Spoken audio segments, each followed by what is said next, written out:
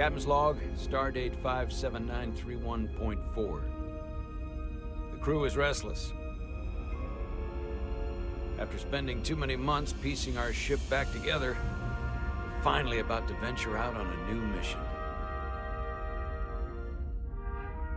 And the crew isn't letting this unprecedented ion storm slow them down. They're ready for something different. I know I am. Perhaps more than any of them. Fortunately, nothing ever stays the same. It's entropy, the nature of the universe. Change is inevitable. And while entropy says order gives way to chaos, in this case, change is good.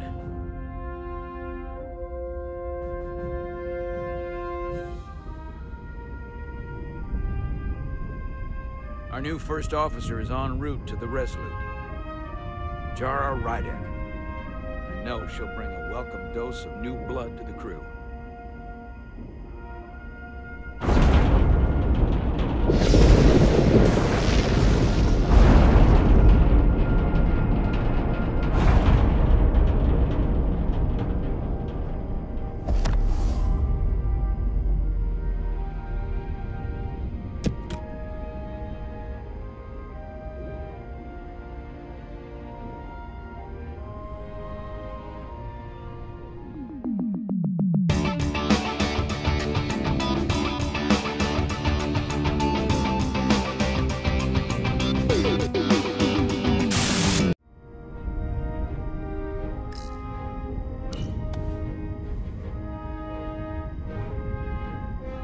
Thanks.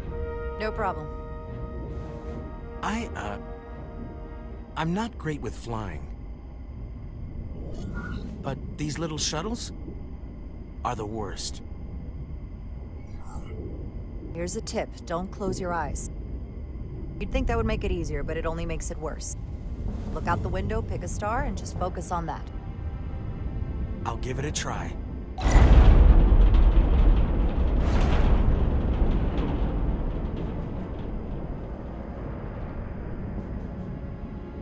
Sorry, I'm a little anxious. I hadn't noticed. I'm on my way to my first assignment. When we get to the starbase, I'm transferring on to the Resolute. So am I. It won't be easy for Jara to step in at the 11th hour like this. But if she's half the officer I knew she could become when she was a cadet at Starfleet Academy, she'll be the XO this ship needs right now.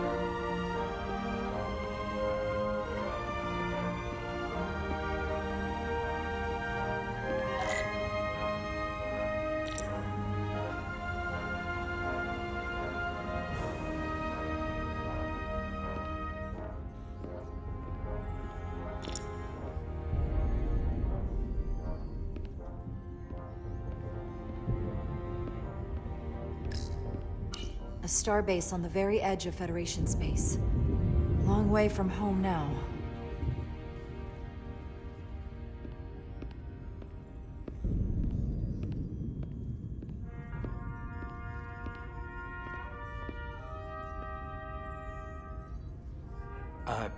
Commander? I'm not usually such a nervous wreck, by the way.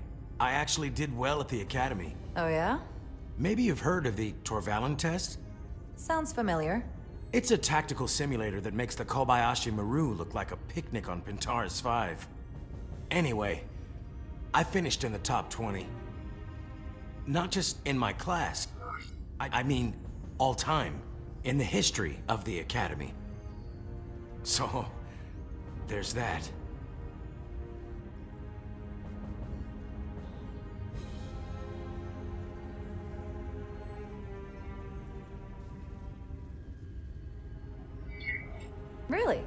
That's quite impressive. Thank you. It was tough, but you know, I set my mind to it and it paid off.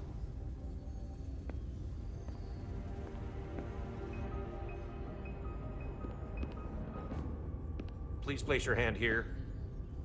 Hold it there for a few seconds.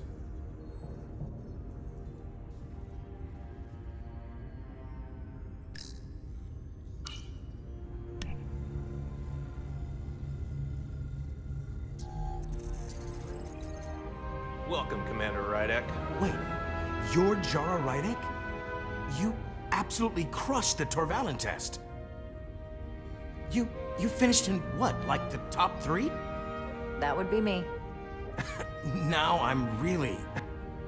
It's an honor to meet you, Commander. Sorry, I didn't realize before. I just came off the shuttle and was glad to be on solid ground, so to speak. The pleasure is mine, Ensign. Paul Calloway. Good to meet you. I believe Commander Ermot is expecting you. He's in the concourse just ahead. See you on the Resolute.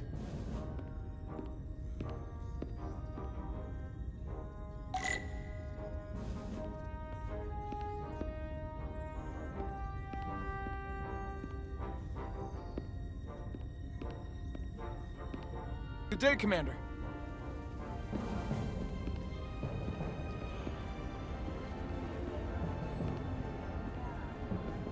If I remember my briefing, Commander Ermot is a Bolian, so I'm looking for someone with blue skin.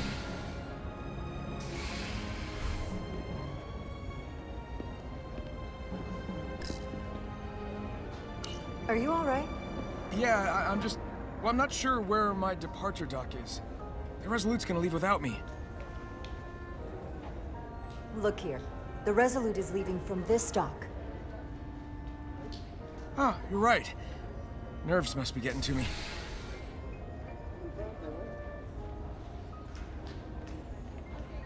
Thanks so much, Commander.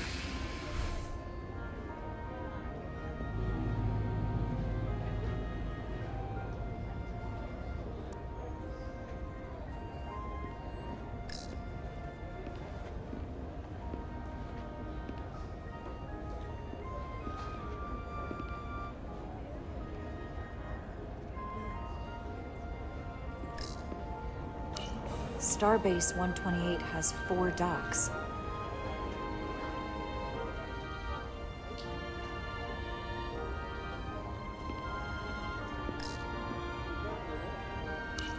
I'll replicate myself a meal once I'm on board.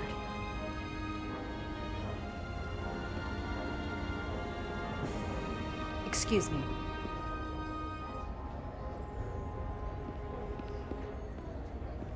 You hear the Resolute's getting a new first officer? Someone from the crew got promoted? No, get this. They're from a different ship. Oof. Wonder how the crew feel about that. That makes them look desperate. Is their crew that bad? Yeah, not a good look.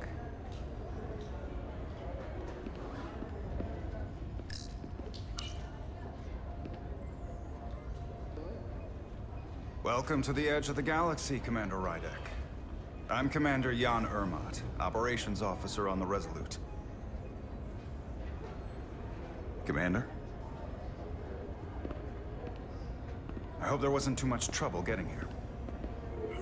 This storm isn't making anything easy for us right now.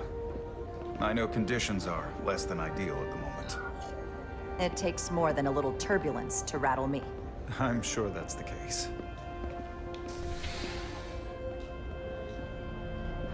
We're grateful you were able to come fill our first officer vacancy at such short notice. From everything I've read and everything I've heard, we're lucky you were available to us. Coming from a premier starship and all. To our little research vessel. What exactly have you heard about me?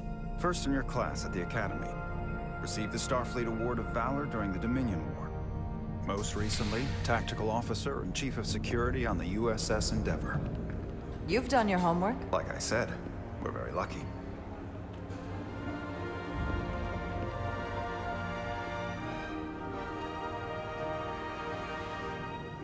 The USS Resolute.